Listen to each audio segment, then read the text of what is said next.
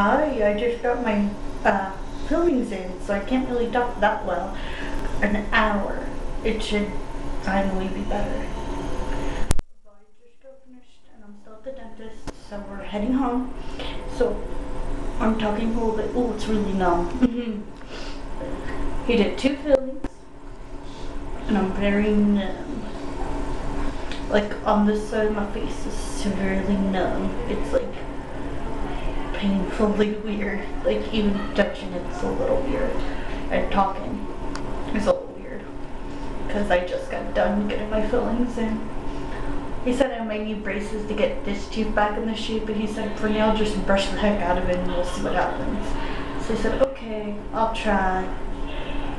He said not to bite my mouth too much and to be careful. Be careful.